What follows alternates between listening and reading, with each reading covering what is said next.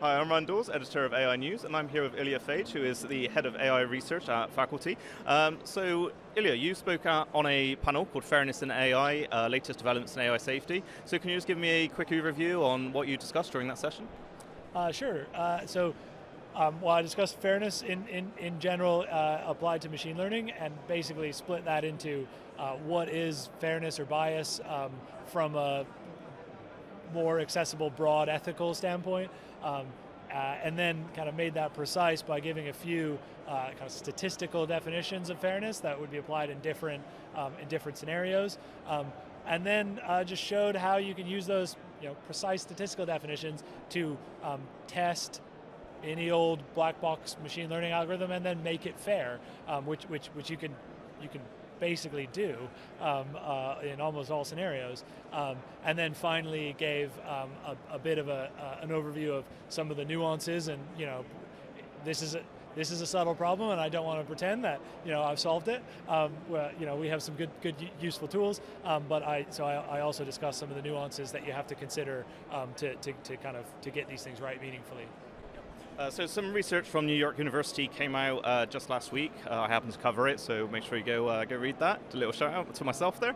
And that research basically found that inequality in STEM-based careers, which has been a problem now for going on for decades, and it's not something that's going to be solved overnight. That's already causing algorithmic bias. So how can we solve that a lot quicker? Yeah, interesting. Well, I'll try to kind of unpick a few things. So one, I suspect it's hard to know if it's a causal link, just to be, since I just gave a talk talking about causation versus correlation in my fairness talk. So probably hard to know what the causal link is, but I certainly expect that the kind of demographic disparity in STEM has just ported over essentially wholesale to AI, since that's where a lot of the talent pipeline comes from. So whether or not that is kind of what the causation is doesn't matter. You might think that is just a lack of diversity means that people aren't thinking about these problems to the right degree. So that's the problem, just to be precise. And then I'd kind of split it up a few ways. So the issue in STEM,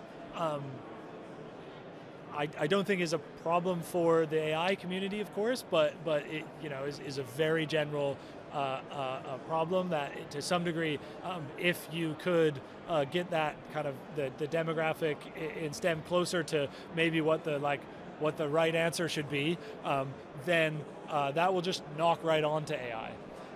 As well as other engineering jobs and so on. So that's a problem on its own. Whether or not there is a kind of a change in the funnel between STEM and between the AI community, I don't know. So I don't know if STEM has more disparity or less disparity than like the tech industry or AI. We keep track of that information when we think about our hiring to make sure that we're at least doing better than the funnel.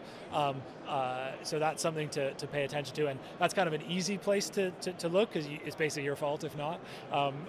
And then finally, within the tech community or within AI, let's say, I think the most important thing to do is for organizations and teams, whatever their demographic breakdown is, to just spend more time or maybe to have more of a onus placed on them to think through what is bias in machine learning, and how do I make sure that every model we build is unbiased, because it is true that a demographically disparate team can build non-disparate or non-biased tech.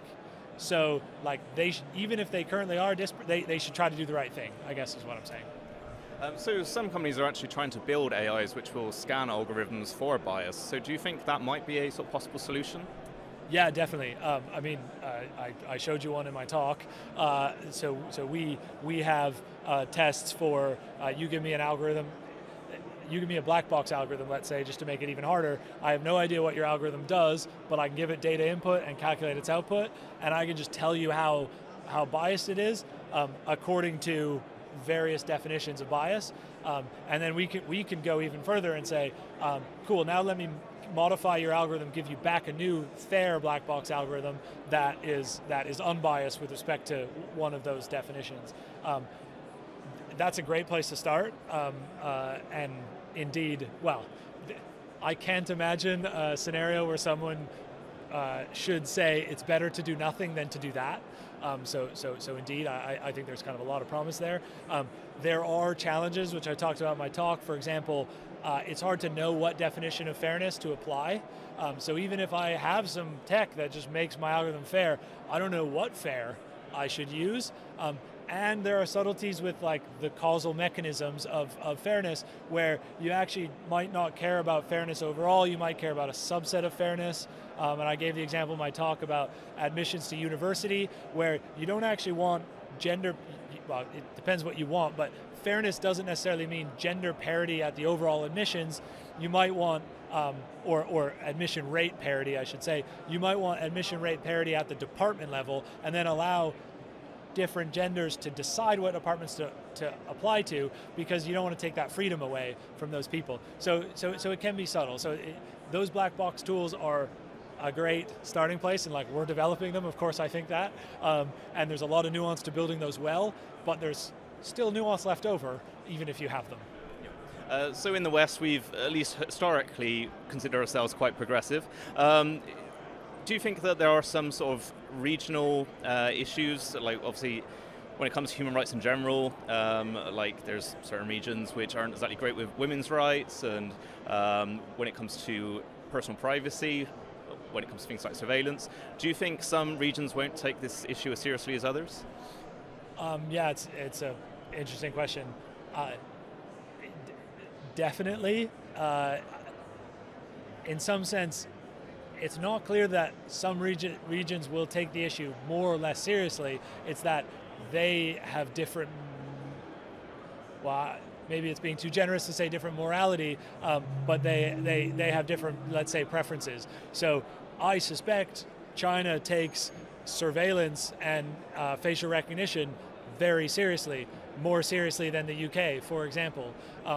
But they do so in order to leverage surveillance for basically mass surveillance, to be able to kind of, I don't know how controversial of a statement this is, but have more population control.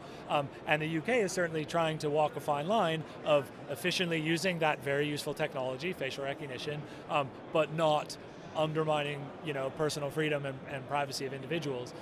So everyone's taking it seriously in that scenario, at least.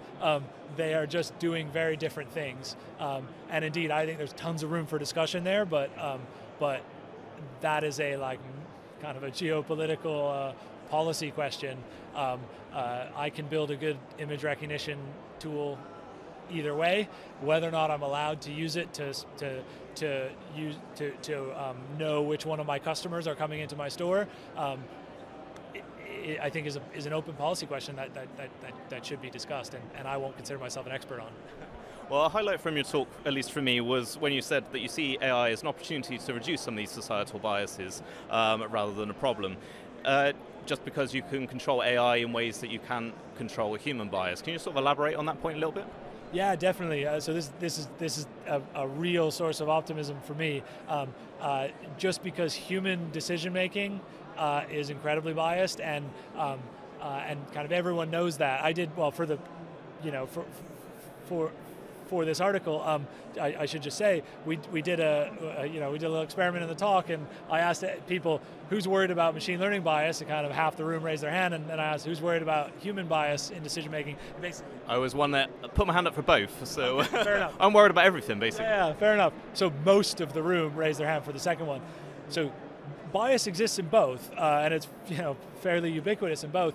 The difference is you can be precise with machine learning algorithms, so you can just say, this is the objective I'm trying to achieve in my machine learning algorithm. I'm trying to maximize the probability of a candidate being successful at their job according to historical people in their jobs.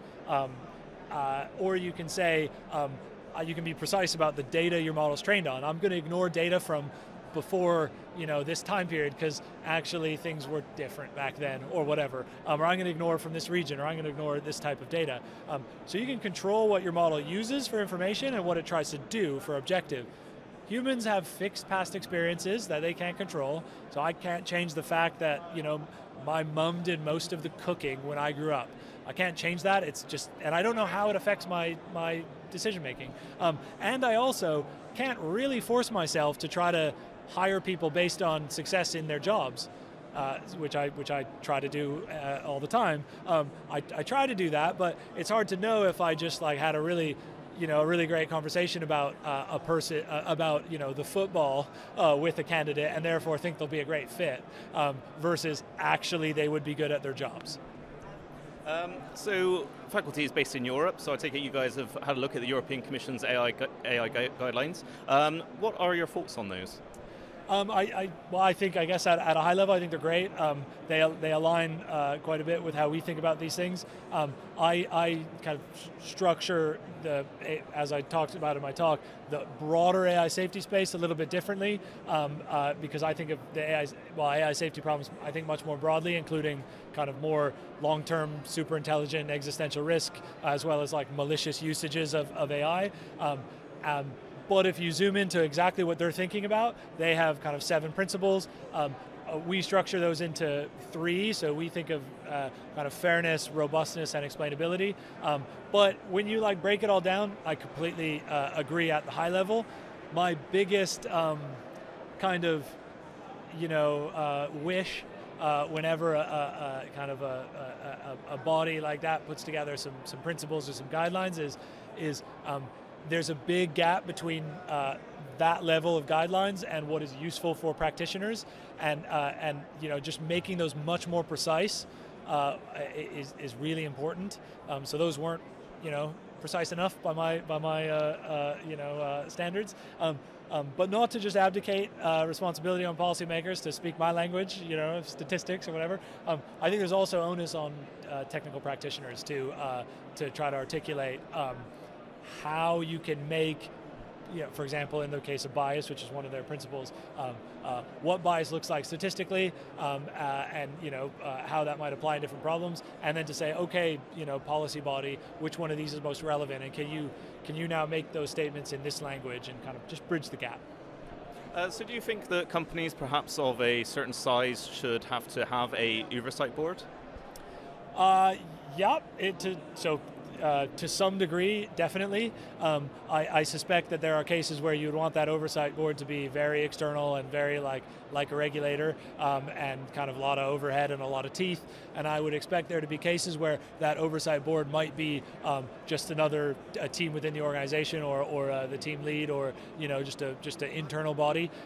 I guess kind of 2 things to say. One, cute example is that at faculty, for each one of our project teams, the project team has a shadow team, which is another team with basically the same technical skill set, so kind of a set of peers who monitor and oversee the work done by the project team to make sure that it kind of follows our internal set of values and guidelines, including fairness, as well as just using best practices. So you could do something like that, or you could have more external, more overhead oversight. I think the fundamental question here is how to do this in a productive way, so ensure AI safety, let's just say in general, but that doesn't grind to a halt innovation in AI, because you could imagine a scenario where the UK takes a really strong oversight stance, and then kind of innovation AI within the ecosystem slows down, and then some other country that has much less regulatory oversight, their kind of companies become big multinationals and then just operate within the UK, and then you just have a not so well oversighted organization operating within the UK anyway, so you've completely lost the plot, basically. So I did speak to a digital lawyer quite recently who made that very point, that strict regulations that we have in Europe, and particularly, especially around things like data collection with GDPR, how that strict regulation could put Europe behind competitors such as China, which frankly don't have these kind of regulations, especially when it comes to things like facial recognition. Do you think that Europe will be left behind? Yeah, it's an interesting one. To some degree, yes, and in some particular kind of aspects, definitely facial recognition, for example. I think there's an interesting kind of adjacent question, which is, can Europe, and maybe it's more useful to just say the UK for reasons of precision, not politics, can the UK become a world leader in AI safety? So that's not quite the question you asked, but I think it's a very interesting one. And I think there are a few reasons why that the answer is yes, and like world leader, not keep up. And the reasons are a few-fold, maybe kind of three reasons. Roughly, the UK is good at AI, not the best, but good.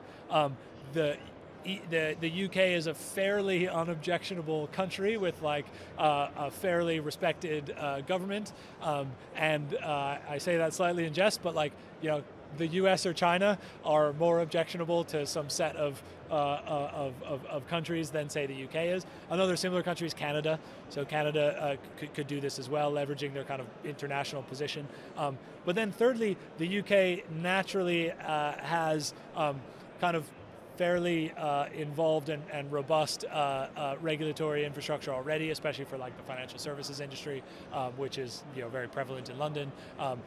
So some combination of those three things, if that means that, you know, banks need good AI regulation, and regulators in the UK get a little bit ahead of the curve, and then the government kind of comes into the conversation and starts to really think carefully and bring in the tech industry to be precise about their oversight and regulation kind of policies, and there's a good political debate, and you get to a point where a set of regulations or policies or principles can get precise enough to be useful, that other countries start to adopt them, and then the tech industry kind of builds up around that. You can actually imagine the UK just certainly beating, you know, China and the US, but also beating like, you know, Canada, the rest of Europe, etc. So yeah, I think it's exciting times. Well, perhaps this is where the UK could lead then, and where my next question leads into. Do you think the laws should be introduced to protect workers from being replaced by AI? I mean, my first reaction is, that's a hard question. And I don't think, I certainly don't consider myself an expert. So I don't know. I think. I feel like I put you on the spot. No, well, you certainly did. You certainly did. But I guess I would just appeal to the usual like long-term question about the labor market being adaptive, and, you know, standards of living increasing. You know, you could ask the question 100 years ago, should we make sure that automation doesn't come into agriculture because, you know, 90% of the population works in agriculture, and 100 years later agriculture is almost all automated, and I don't want to be a farmer. So I suspect that individuals might be hurt by automation, but their children will be better off by automation. I don't know what the right balance to strike is. I think like efficient operations of, you know, companies in the economy slow and steadily raise people's standard of living. I also think a like fast impulse or a fast change in employment or something will be problematic and should be taken seriously. But like any kind of heavy-handed regulation that like tries to stop automation would probably have unintended consequences that should be thought through well. Brilliant. Well, that's a great place to end. Thank you very much for speaking to me, Ilya. Yeah, thanks a Take lot. care.